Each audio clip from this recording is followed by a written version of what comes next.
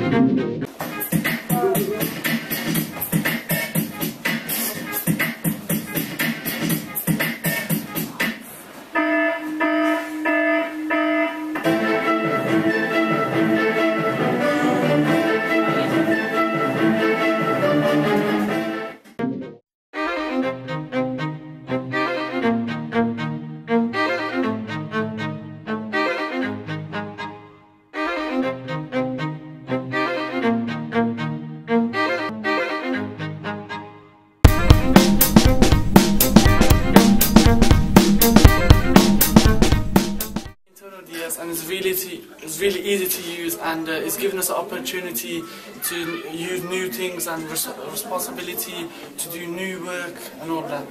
To verse each other, and then in other subjects such as PE, we'll be able to go in the same teams and then work as good as a teamwork. So when we go to college and places like that, we'll be able to learn teamwork with other people with a DS or something as small as this.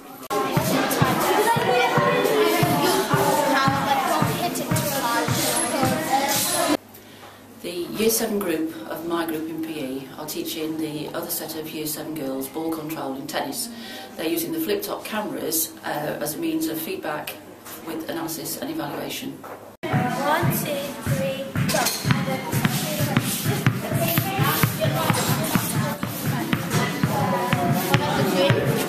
The McDonald's and the billboards and big posters. Ideas about past merit distinction? Any views? High merit. High merit, right. Okay, say why.